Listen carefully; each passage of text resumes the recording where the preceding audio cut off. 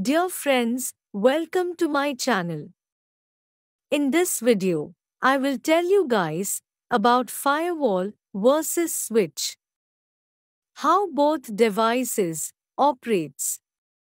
If you are setting up a network system in your business, it's important to make sure that you understand the basic components.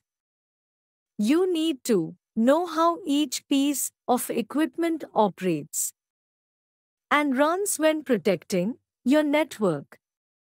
It's true to say that components of a computer network are often confused because they look the same. However, while they may have similar structures, each one has a completely different role in your network. Operating together, they ensure that your network is protected. Firewalls and switches are all essential pieces of equipment needed to run and protect your network. While these components are often confused due to their similar appearance, metal boxes with physical ports and LED status lights, each one serves a specific function. Here is presenting the distinguishing features and capabilities of switches and firewalls network device.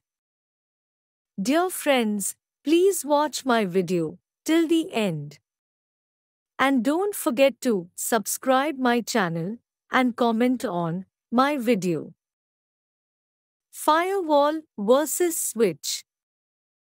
A firewall, also known as a shield, is a network security system that is set between an internal network and an external network. Typically, firewalls can protect internal or private LANs from external attacks and prevent important data from being compromised. In the absence of a firewall, the router passes traffic blindly between the internal network and the external network with no filtering mechanism. And the firewall not only monitors the traffic but also blocks unauthorized traffic. In short, his work is antivirus, intrusion prevention, URL filtering, file filtering, content filtering, application behavior control, mail filtering, protection against common DDoS attacks, traditional single packet attacks. A switch is an intelligent, high-performance hub. As data is sent back and forth through the switch, it records MAC addresses, unique identification number, for network-enabled hardware for each sender and recipient. In this process, the switch learns which device is connected to which port.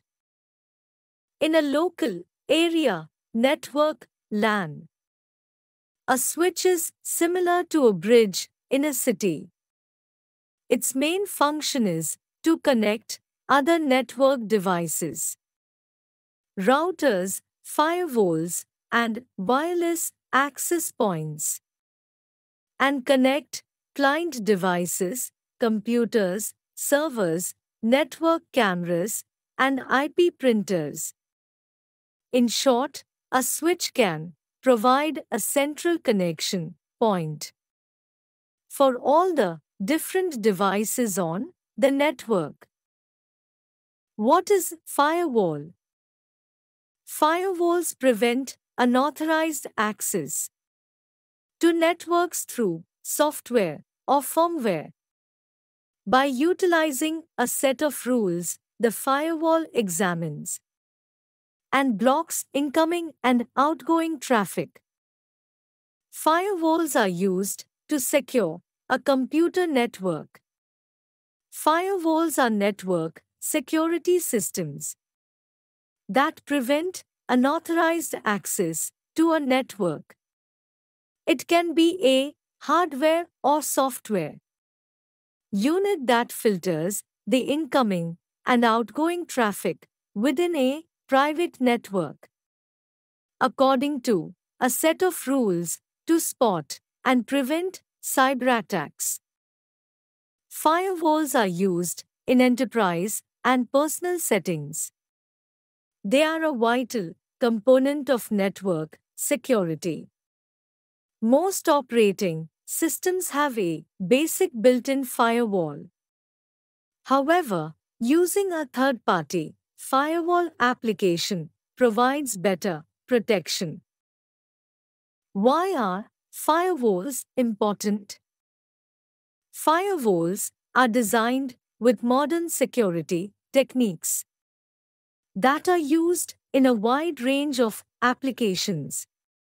In the early days of the Internet, networks needed to be built with new security techniques, especially in the client-server model, a central architecture of modern computing.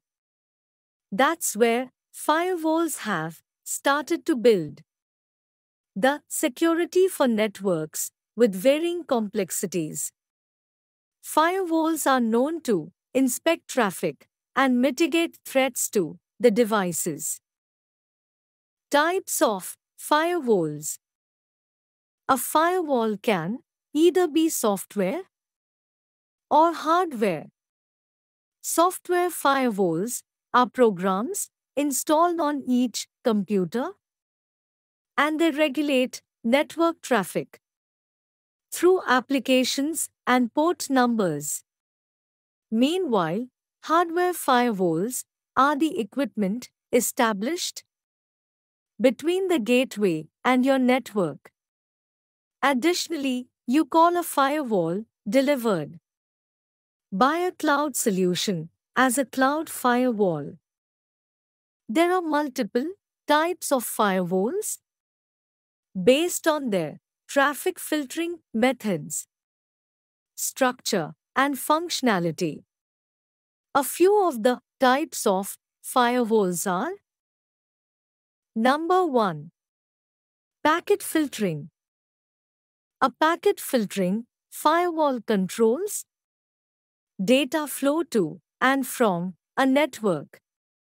It allows or blocks the data transfer based on the packet's source address, the destination address of the packet, the application protocols to transfer the data, and so on. Number 2. Proxy service firewall. This type of firewall protects the network by filtering messages at the application layer. For a specific application, a proxy firewall serves as the gateway from one network to another. Number 3. Stateful inspection. Such a firewall permits or blocks network traffic based on state, port, and protocol. Here, it decides filtering based on administrator-defined rules and context. Number 4. Next generation firewall. According to Gartner, Inc.'s definition, the next generation firewall is a D-packet inspection firewall that adds application-level inspection, intrusion prevention, and information from outside the firewall to go beyond port or protocol inspection and blocking. Number 5. Unified Threat Management (UTM) firewall. A UTM device generally integrates the capabilities of a stateful inspection, firewall, intrusion prevention, and antivirus in a loosely linked manner. It may include additional services and, in many cases, cloud management. UTMs are designed to be simple and easy to use. Number 6. Threat-focused NGFW. These firewalls provide advanced threat detection and mitigation. With network and endpoint event correlation, they may detect evasive or suspicious behavior. Definition of switch. Whenever we talk about the switches, we must specify the level at which the switch operates. We have two types of switches: a two-layer switch, three-layer switch. The two-layer switch operates on two layers. Example: physical and data link layer. A two-layer switch has similar functionality as that of a bridge, but has faster forwarding capability and greater efficiency. On the other hand, a three-layer switch acts as a router, which receives, processes and forwards the packet. Two-layer switch. In this video, we are discussing two-layer switch, which is similar to the multiport bridges. It can connect multiple network segments. A switch has a buffer for each link connected to it. Here, the receiving link buffers store the packet and check for the outgoing link. If the outgoing link is free, switch sends the packet onto the outgoing link. Switches are fabricated on two strategies: data store and forward and cut through. The store and forward switch stores the frame in the receiving link's buffer until the entire packet arrives. On the other hand, the cut-through switch forwards the packet as soon as the destination address of the frame is identified. Every switch has a control unit and a switch table.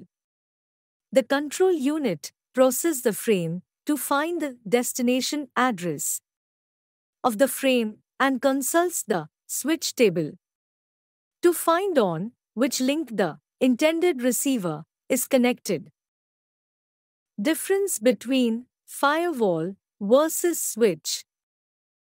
A switch can provide a central connection point for all the different devices on the network. A firewall, also known as a shield, is a network security system that is set between an internal network and an external network. Unlike switches and firewalls are network security appliances, while routers without firewall capabilities blindly pass traffic between two separate networks. Firewalls monitor the traffic and helps block unauthorized traffic coming from the outside, trying to get into your network. Conclusion. Does the switch have the firewall function? Can I use it as a firewall? Normal switches do not have this function because firewall functionality is carried out over layer 3, so it is possible to support firewall functionality only with layer 3 switches. For example, some layer 3 switches can be configured with ACL access control rules, filtering packets on the interface according to set conditions, rules, behavior control, and other partial firewall functions. In cases where network security requirements are not high, it is possible to completely ignore firewalls. Dear friends, thank you for watching my video. Please subscribe my channel and don't forget to comment on my video. I will keep making these types of useful videos in future. So stay connected and make sure to subscribe. My channel is growing continuously due to your support. Thank you.